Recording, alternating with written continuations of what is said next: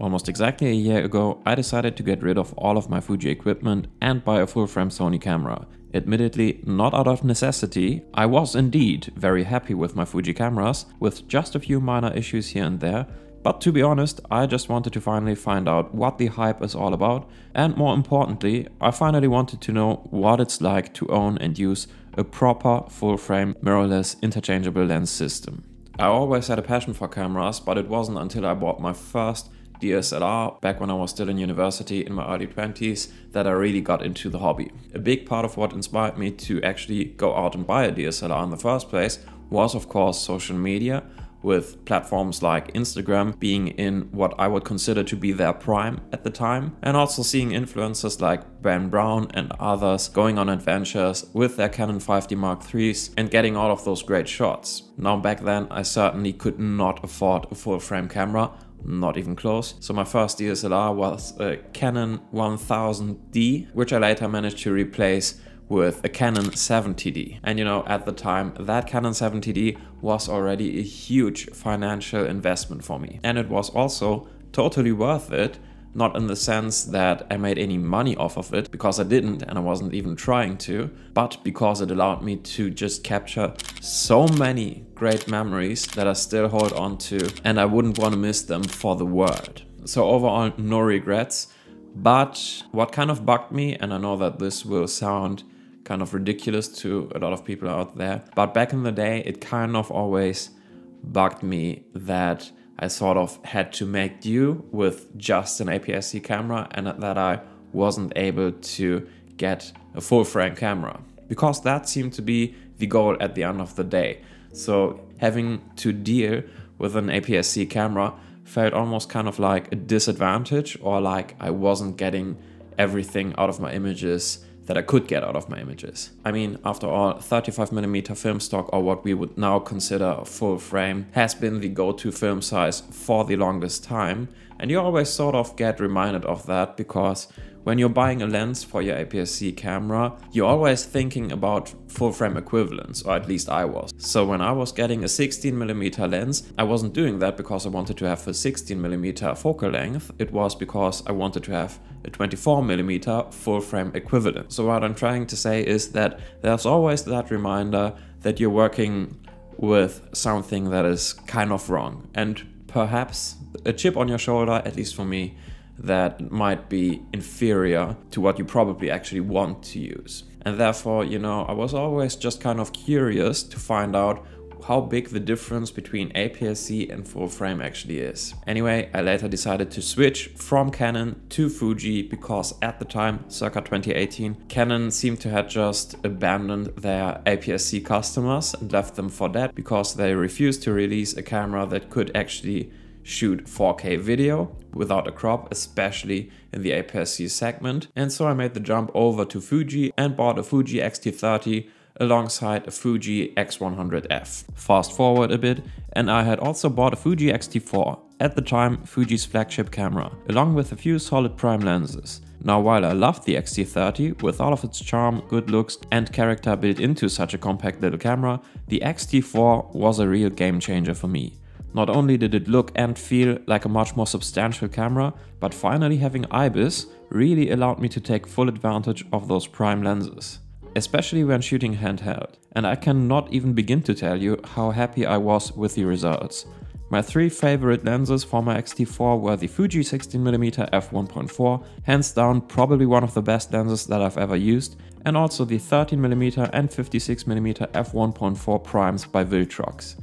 I also started shooting my videos in f-log with the X-T4 because of those juicy 10-bit files, and yeah, all of this combined just allowed me to get some really lovely photos and videos, if I do say so myself. It wasn't all perfect though. The autofocus in video mode had a tendency to hunt every now and then, even though in my opinion it's nowhere near as bad as some folks on this platform make it out to be. Also, if you leave the camera in auto exposure in video mode, it will always make some kinds of adjustments to the light and to the brightness of your image, even though the conditions might not change at all. And my biggest gripe, the IBIS had that really bad warping effect when using wider lenses like my Viltrox 13mm prime handheld for video. In terms of low light performance, the X-T4 with its IBIS was already so much better than anything that I had experienced prior, because again, it really unleashed those primes. But still, if it got dark enough, there was still a lot of noise going on. That rarely ever bothered me though, mostly because of the overall very film-like look of the photos and videos that you get out of the Fuji.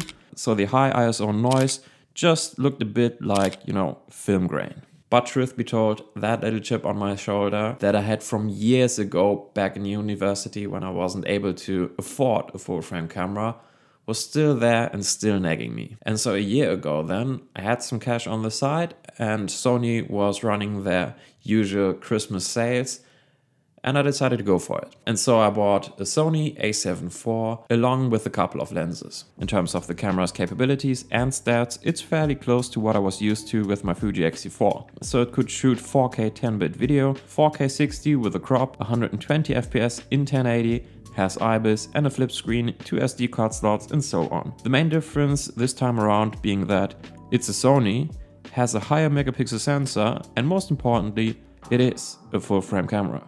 Mind you, this is not my first ever full-frame camera, because I actually bought a Leica Q2 about 2 years ago, and it is to this day my favorite EDC camera, but the a7 IV is in fact my first full-frame camera with interchangeable lenses. So with all of that out of the way, with thousands of euros wiped off of my bank account, was it worth it? Well, I'm honestly not quite sure. There's a bit of nuance here, so let me explain. So what I expected or what I wanted to get out of my Sony camera was noticeable better image quality, both in photos and in videos, better low light performance, better video autofocus, better IBIS, especially with wider lenses, more dynamic range, sharper images and more bokeh, especially when shooting with wider lenses. And I would say that for the most part, my expectations were actually met. But mind you, I haven't actually done any scientific testing. This is very much just based on my very vague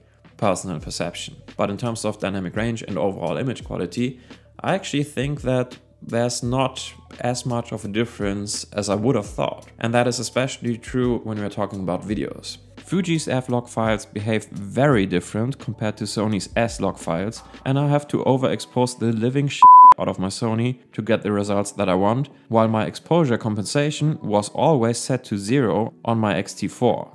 But what I can say, with a fairly high degree of certainty, is that A, the low light performance of the a7 IV is way better than that of the X-T4, and I also no longer have any issues with IBIS wobbles when filming handheld with wider lenses.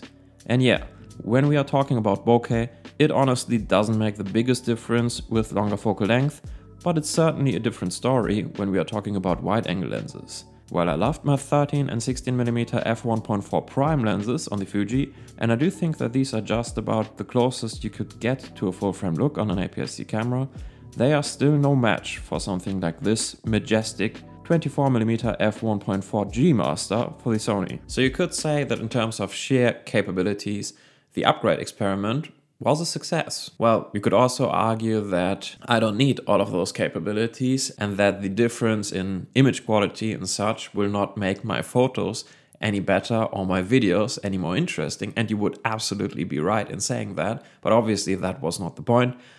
This experiment was just to, well, tame my curiosity about what the difference would be like to actually have and use a full-frame camera, and also a bit, to be honest, to fight that inferiority complex of just having an APS-C camera. So in essence, I guess you could say that I had fallen prey to the great marketing of camera manufacturers. But yeah, at least I had gotten a great and very capable camera out of it. So all is good. And well, right? But it's not like there are no negatives to this. So firstly, one thing that I've honestly not appreciated enough while I still had my Fuji X-T4 is the shutter sound that it made. Because the shutter sound of the X-T4 is fairly silent and somehow just very pleasant and high quality overall. Now again, this rarely ever mattered to me, but in 2023, I got to shoot 2 weddings for friends. I'm not doing this professionally, But when I was shooting those weddings, I really understood why having a silent shutter sound would actually be beneficial. And the shutter sound of the Sony a7 IV just sounds kind of terrible, especially in a setting like this. Now you could obviously just use the electronic shutter, and with that the a7 IV would be completely silent. But I kind of do like to have a shutter sound because it gives me that reassuring feedback that I have actually just taken a shot. So yeah, I would much prefer to have the shutter sound of the X-T4 back. But anyway, that's of course not the main issue. The main issue is this. While I do have huge respect for the capabilities of my Sony a7 IV, I simply do not have the same passion, for lack of a better word, for it that I had for my Fuji X-T4. You see, the Fuji X-T4 was not only extremely capable as a camera, but it was also just a very beautiful and nice tool to behold. I absolutely loved the old school design and layout, but I also love how Fuji managed to give you all the dials and buttons you need to maintain modern usability. It's really the perfect blend of old and new. The Sony, on the other hand, is just a tool. There is nothing wrong with that, of course, but to me it comes off kind of soulless. I have almost never felt an urge to just grab it and go out and shoot the way I did with my X-T4. It's just not inspiring, for lack of a better word. So I usually just grab my Leica Q2 and only use my a7 IV when I want to shoot something very specific and the Leica just can't do it. So while my a7 IV is actually my workhorse camera that I use for these videos primarily, it almost never leaves the house. Also, and you probably will have heard this if you've watched one of my videos about switching from the Fuji X100V to the Leica Q2, shooting with a Fuji camera just is more fun in general. And a huge part of that, in my opinion, is because you get more of an instant gratification when you're shooting with a Fuji camera. And that is, at least in part, also down to Fuji's color science and the ability to create custom JPEG recipes. In essence, you get a customizable Fuji preset slapped onto every image you take, which makes it look great the second you have taken it and look at it on the back of your camera. Whereas with the Sony, or the Leica for that matter, you get a fairly boring, flat and more natural image, which then has to be edited in post to really make it pop. Obviously, editing your photos in Lightroom can still yield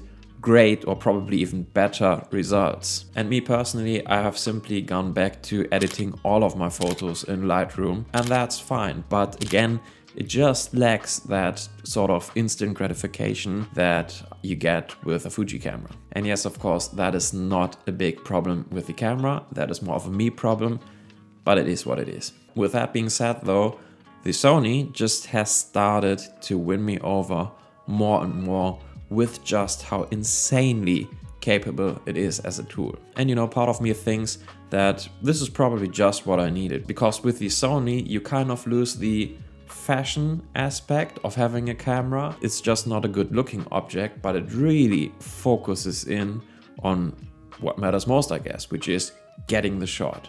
And it's very, very good at that. So yeah, who can tell what's more important? The process of taking a photo or actually getting the results? Who can tell?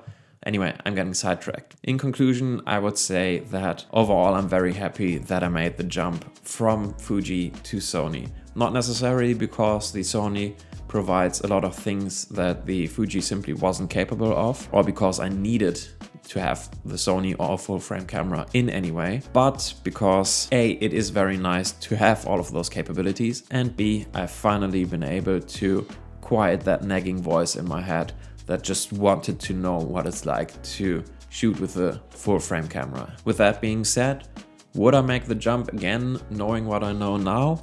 Probably not, honestly. I mean, it's certainly nice to have the Sony a7 IV, and again, the a7 IV is also certainly the more capable camera, but you also just miss out on a few aspects. However, with that being said, I'm also not planning to go back to Fuji for the simple reason that I would have to sell all of my Sony gear and then rebuy all of my Fuji gear, which I have just sold for a loss. That would just be financially.